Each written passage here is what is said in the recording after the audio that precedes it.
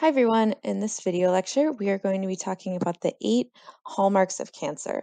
So these are going to be characteristics that cancer cells have that normal cells don't have. And before we start, I just want to make a quick distinction about the difference between cancer and a tumor. So when we're thinking about what a tumor is, it's going to be an abnormal growth of cells that forms a mass of tissue in the body that's not serving a function. So something like a kidney is also a massive tissue in the body, but it does serve a function. So tumors specifically are cells that aren't doing anything for our bodies. And we can sort of think of two main categories of tumor. And those two categories are benign and malignant tumors. Benign tumors are very localized. They sort of stay in one area and they tend to not spread to the surrounding tissues. So they sometimes need to be removed if they get too large or if they become malignant, which is our second type of tumor. And malignant tumors are tumors that are more aggressive. So they're going to be invading the tissues that are next to the tumor and sort of take over surrounding tissue. And so when we're thinking about what cancer is a malignant tumor. So tumors and cancer are not synonymous, but cancer is more specifically a specific kind of tumor, a malignant tumor that's going to be invading surrounding tissues. So we're just going to go through these 8 hallmarks of cancer cells one by one. So this is just a list of all of the properties that we'll be talking about. So sustained proliferative signaling, evasion of growth suppressors, resisting cell death, enabling replicative immortality, inducing angiogenesis, invasion and metastasis, reprogrammed energy metabolism, and last but not least, evasion of immune system. And I just want to reiterate that for our purposes, you're not responsible for knowing the name of the specific hallmark, but just the ideas behind what that property is. So let's start with sustained proliferative signaling. So this is just the idea that a cancer cell is a cell that's dividing uncontrollably in the sense that it's not reliant on um, signaling molecules to tell it to grow. Our regular cells, our non-cancerous cells, they do need to divide, right? So cell division in and of itself is not a bad thing. As we're growing, if we get wounded and we need like a scrape or a cut to heal, all of those things require cell division. But normal healthy cells need growth signals in order to divide. They won't just do it automatically. So a regular cell will wait until it gets some sort of signal. And here we're showing a signal in this pink molecule. And when the cell receives that signal, because it's got a receptor, then that signal can start a sort of cascade of signaling inside of the cell. And the cell might divide in response to a growth signal. The cell is also going to have sort of mechanisms to stop that signaling from happening so the cell doesn't divide. So there's a lot of complex sort of regulation of this signaling so that cells divide only when they're supposed to. And cancer cells have this sustained proliferative signaling. So this means that they're not reliant on these growth signals in order to divide. They'll divide whether the growth signals are present or not. And so sometimes they'll make the signals themselves. So they'll make their own signals to divide. Sometimes they'll just have these receptors that are supposed to respond to a growth signal. They could just keep these receptors on permanently. So there's different mechanisms that cancer cells can do this, but the big idea is that they're not waiting for signals to divide. They're just doing it just by themselves. So I want to introduce two kinds of gene categories in this hallmark. So these two gene categories are proto-oncogenes and oncogenes. So proto-oncogenes are normal genes that everyone has. So proto-oncogenes are just um, healthy genes that encourage cell division, or what we will call mitosis now that we've gone through that unit. So they're encouraging mitosis when it's appropriate. So if um, maybe a 3-year-old is still actively growing, there should be a lot of cell division happening. So these proto-oncogenes are going to be genes that encourage those cells to divide and for the person to grow. They would also be the same genes that would encourage cell division if you got a cut and you needed that wound to heal. However, these proto-oncogenes, which are healthy and normal, can become mutated. And when they become mutated, they might stop being responsive to the signals that they should be waiting for. So instead of only signaling cell division to happen in response to a cut, maybe these genes are just on all the time, always signaling for the cell to divide. So when these mutations happen and the proto-oncogenes become sort of unregulated, then we call them oncogenes instead. And onco, the prefix onco, has to do with cancer. So cancer doctors are called oncologists. So this name oncogene really is sort of means cancer gene, and proto-oncogene, proto means before. So this is like a before cancer gene. So these are genes that are normal and healthy. They're before they become cancer promoting. So these are just two gene categories that have to do with this proliferative signaling and cells dividing when they should, sort of because the gas is always on for the cell to divide. This next hallmark is similar, but it's coming at it from sort of the opposite angle. So this one is evasion of growth suppressors. And this is the idea that cells normally have a lot of factors that tell them to not divide. So in addition to waiting for signals to say, yes, you should divide, cells also have a lot of signals that tell them don't divide. And a lot of these come into play when we think about the cell cycle. So when we're thinking about the cell cycle, there's a lot of this what's called interphase. So that's G1, S, and G2. And then there's also this little portion of actual active division in mitosis. And in G1 and G2, there are a lot of checkpoints where the cell might pause and just sort of take stock of how things are going. So before the S phase, where DNA is replicated, in G1, there's a checkpoint where the cell checks to see if its DNA is damaged, because there's no point in replicating the DNA if the DNA has mutations or if it's damaged in any way.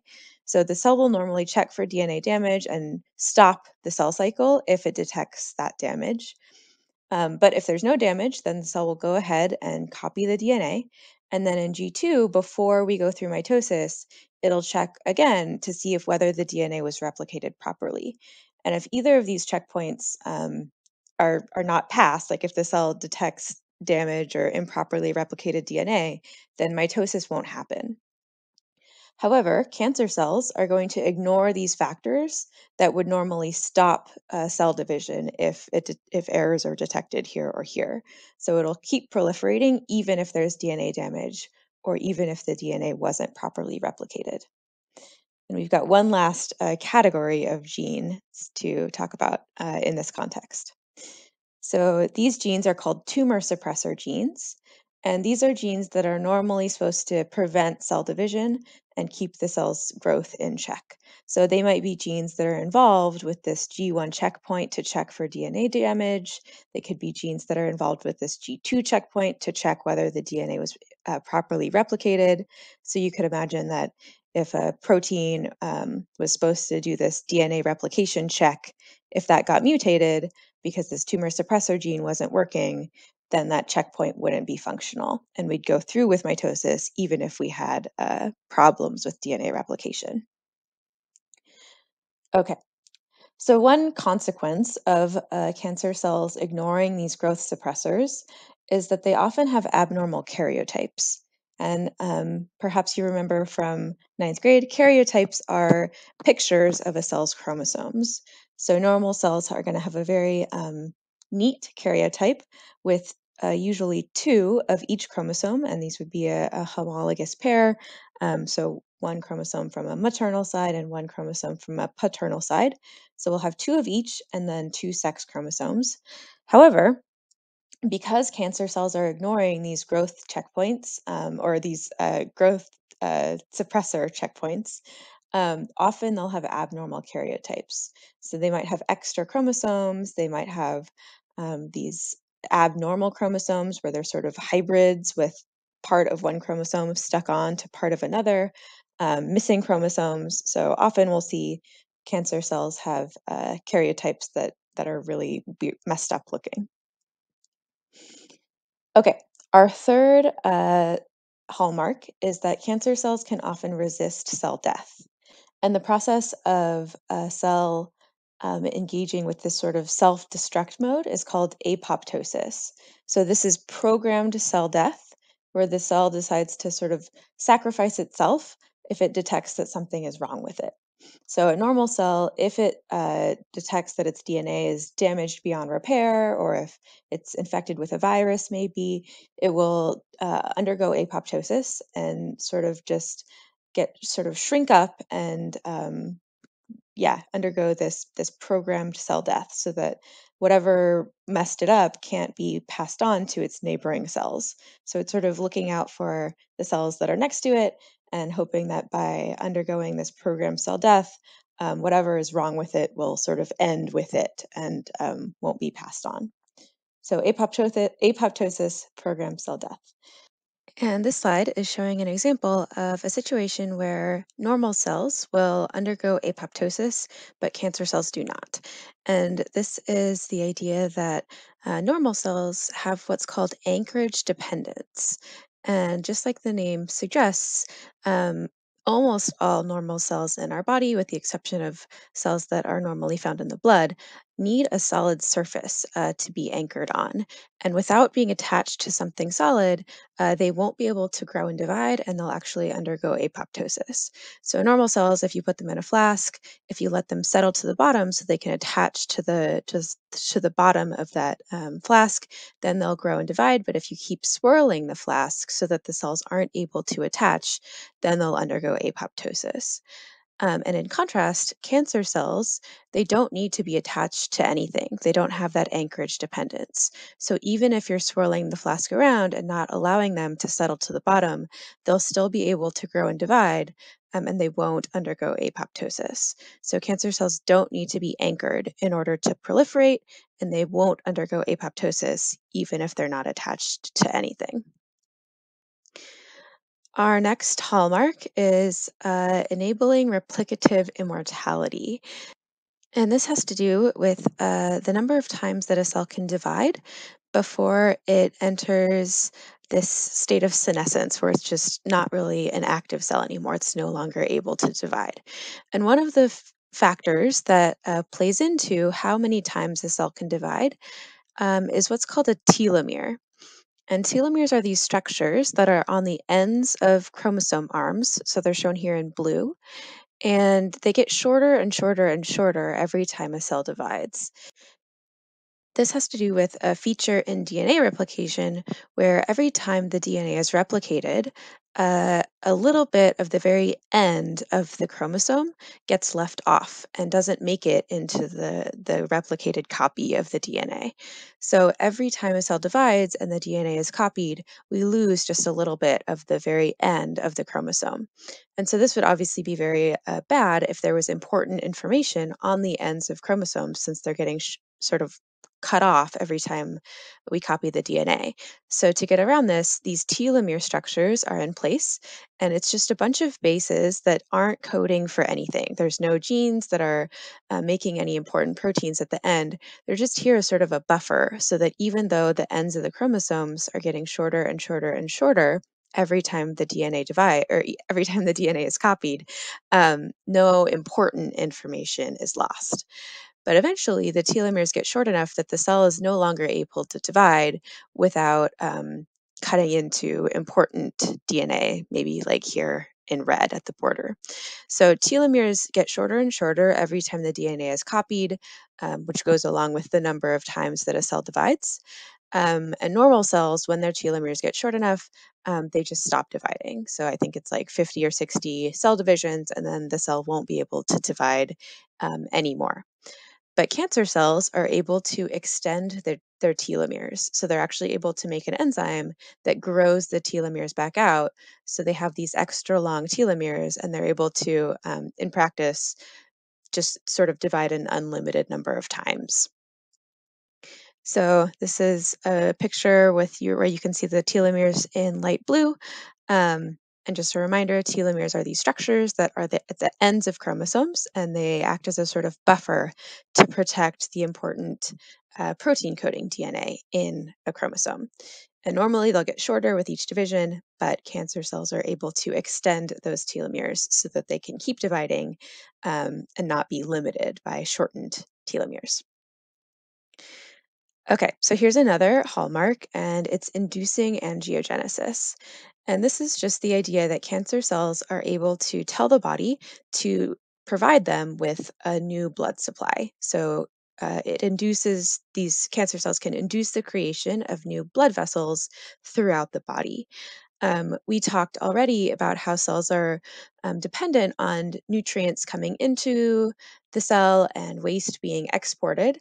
And this is all going to happen through the blood supply. So, oxygen will be delivered through the blood supply, waste will be removed through the blood supply.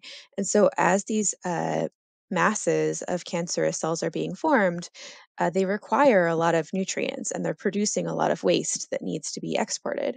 So, the sort of normal blood supply may not be sufficient for these tumor cells. So, they actually signal to the body to induce the creation of new blood vessels. And this provides a really nutrient rich delivery system for the cancer cells.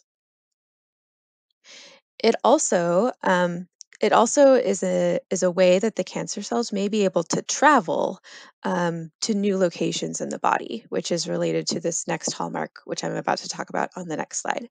So, this idea of metastasis is when cancer cells are able to spread to a whole new different part of the body and form tumors in that new area. And typically, they're going to travel through these blood vessels that they may have been causing the body to create, or through the lymphatic system.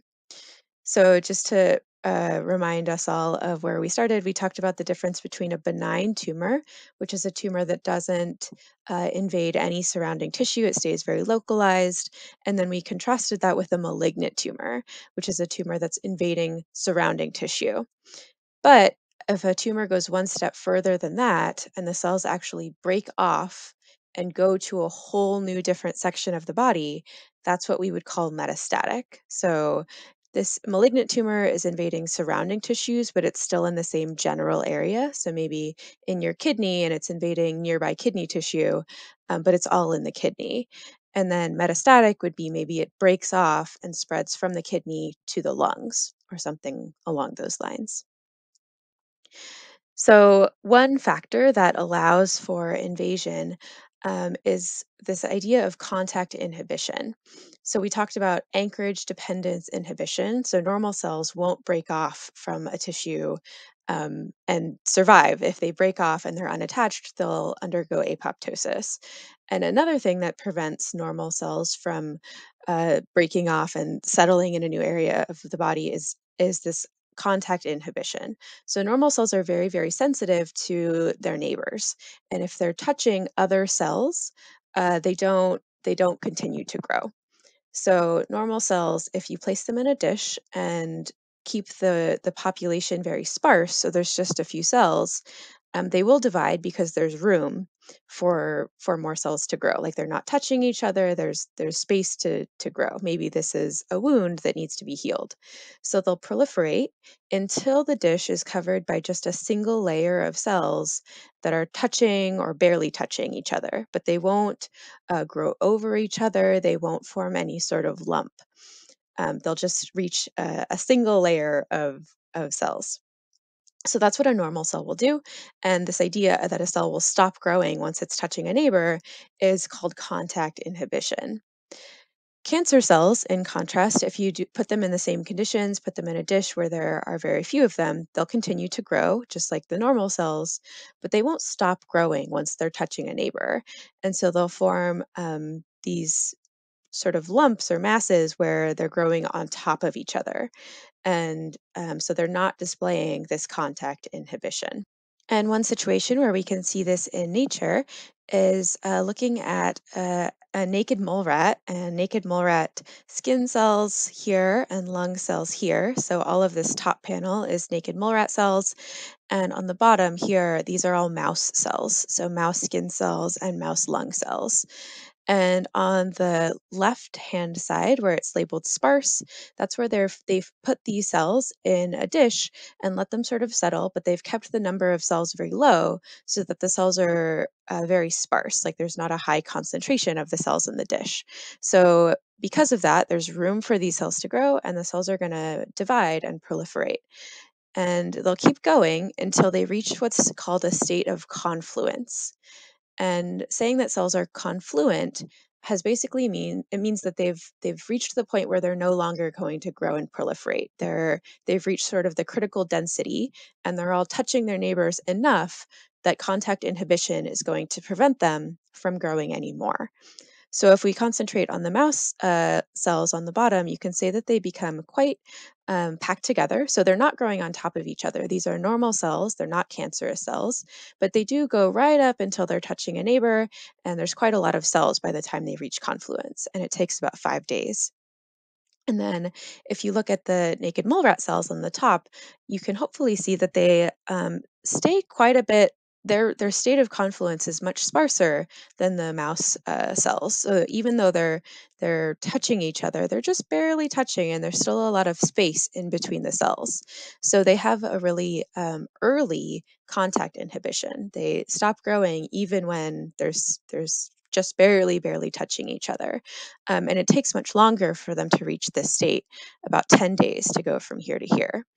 So people think that this is one of the reasons why cancers are virtually never found in naked mole rats, is this aggressive early contact inhibition. And here's a bonus picture of a naked mole rat, just for fun.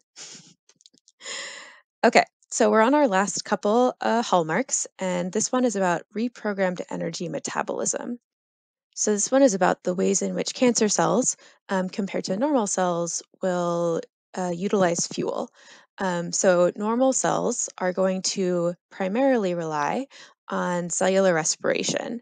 And this is where cellular respiration is where we use oxygen to break down sugar. And we get a lot of ATP. So, it's a very efficient means of getting energy for a cell. And then for normal cells, if there happens to be not enough oxygen available, so maybe if you're exercising really hard, then a secondary metabolism pathway is this anaerobic respiration. And this is when you don't use oxygen, but it's a lot less efficient. You get much less ATP through this process. So normal cells will primarily rely on cellular respiration, but if there's not enough oxygen present, then they can switch to anaerobic respiration. Cancer cells are going to primarily rely on anaerobic respiration, even if there's oxygen present. So they're utilizing this less efficient um, way to get ATP for their cells. And because it's less efficient, they also have a much faster metabolism. So they cycle through glucose at a much quicker rate than regular cells are going to do. So here's a picture just sort of showing that visually. On the left, we're showing a normal cell, and the size of the arrow is showing sort of the way the pathway will normally go. So if there's oxygen present, we'll take glucose and we'll go through cellular respiration in the mitochondria, and we'll make a lot of ATP through that pathway. But if we don't have if we don't have oxygen, then we'll take glucose through this anaerobic pathway, and we'll make lactate and pyruvate and some other byproducts, and we'll make just a little bit of ATP. So less efficient, but it has the benefit that it's more flexible since you can do it without oxygen. And here's this picture on the right is showing what cancer cells will do. And you'll see that with or without oxygen, it doesn't matter. They're still going to go through this anaerobic pathway. So instead of going to the mitochondria and making a lot of ATP through cellular respiration, they're going through this anaerobic pathway where they're making lactate and these other byproducts and making just a little bit of ATP. And the prevailing hypothesis about why cancer cells do this, since it seems not beneficial for them to go through this inefficient method of making ATP, people think that these byproducts that anaerobic respiration produces are really helpful for the cancer cells because they can be used as building blocks. So for new cell materials. So since cancer cells are dividing so quickly and dividing more than normal cells, these byproducts of anaerobic pathway are helpful for them because they are useful when you're making a new cell. They're building blocks for making new cells more efficiently. So that's one idea about why cancer cells go through this anaerobic process, even though it doesn't make as much ATP as aerobic cellular respiration. Okay, and this is our final property or final hallmark, and it's evasion of the immune system. So this one is about a cancer cell's ability to evade destruction by the body's immune system. And we're showing three sort of steps here whereby this property can sort of come into play.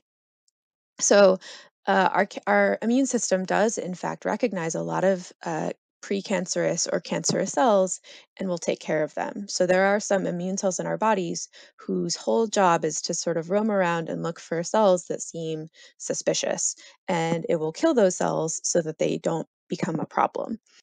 So, our immune system cells, like killer T cells and natural killer cells, are going to be removing cancerous cells. However, they're not perfect. So, there may be some cancer cells that evade elimination from these immune system cells. So then we'll sort of enter into this stage of equilibrium.